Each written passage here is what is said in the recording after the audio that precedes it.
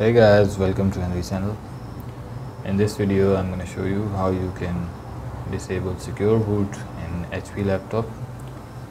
So let me just show you that the secure boot is right now enabled on my laptop. You can check it from the system information on your computer, and there you can see it's now turned on. So I'm going to show you how you can disable it.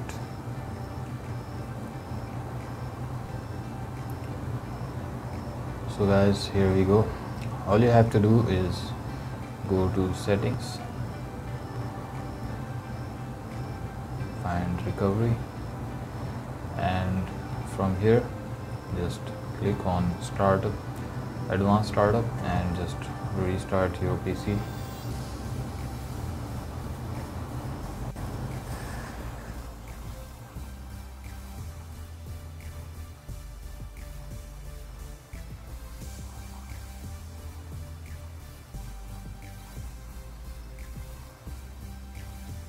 Once you're in this menu, go to troubleshoot, advanced options, and then click on UEFI firmware settings and just restart it.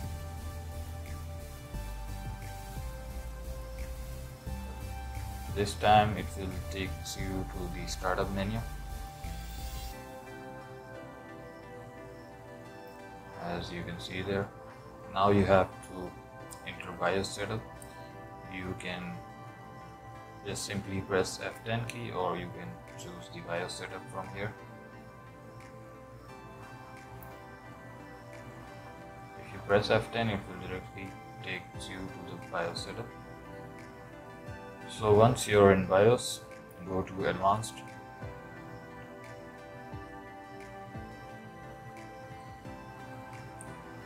and there you will see secure boot configuration. And now from here, as you can see, it's enabled, so I have to disable it. I'm going to choose secure boot disable option, and you have to save and exit now.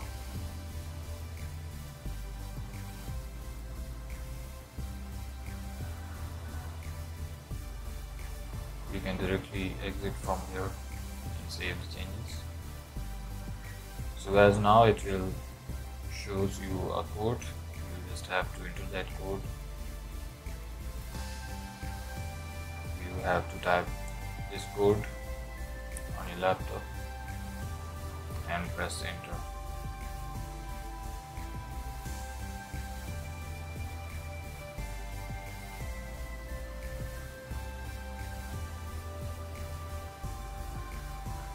And guys, this time you can see there is the key option for startup menu, which means the secure boot is now being disabled.